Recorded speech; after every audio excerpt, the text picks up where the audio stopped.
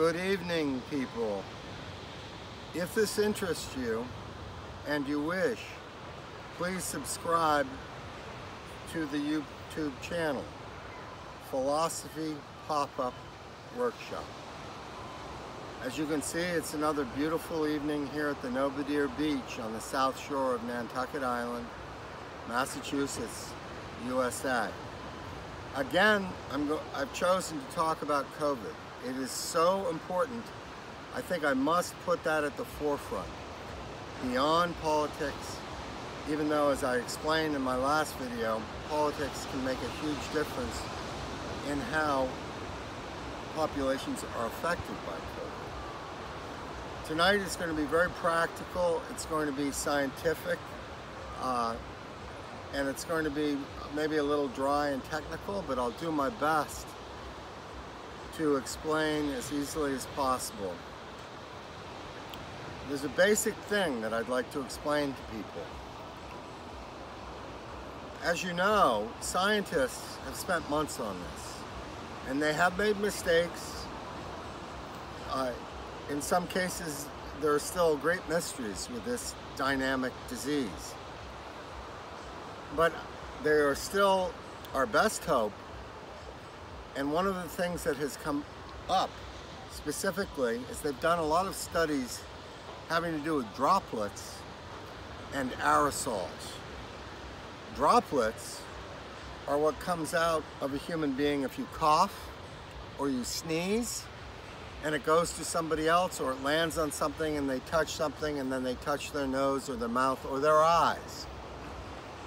And then you get an infection. That happens a lot with influenza. I've had it happen myself, where I got it indirectly from touching something that someone had sneezed on.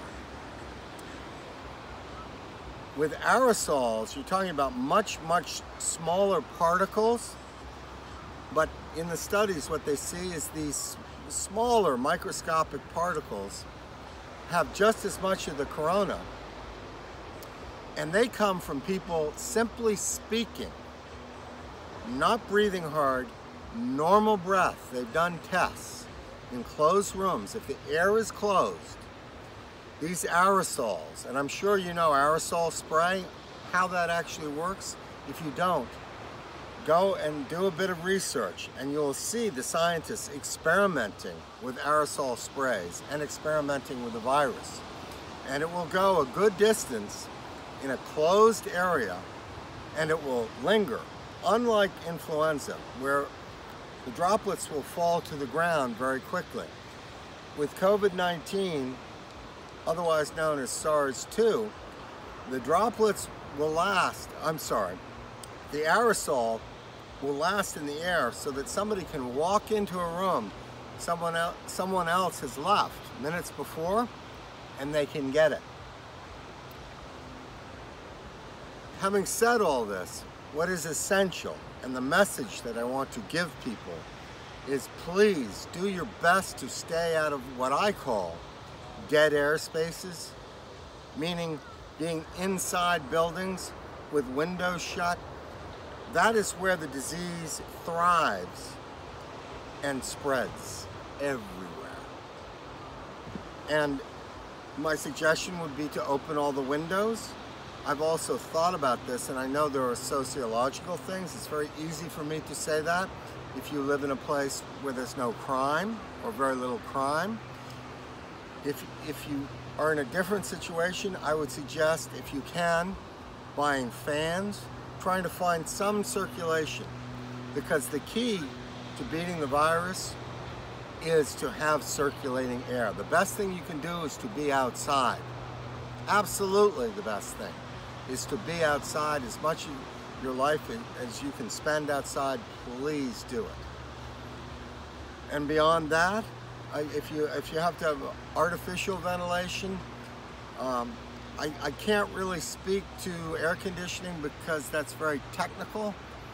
And as we know from a lot of experience, sometimes that kind of circulation works very well with diseases and pushes them away. And in other times, for example, if you take Legionnaire's disease, which infected a lot of people in Philadelphia, many decades ago.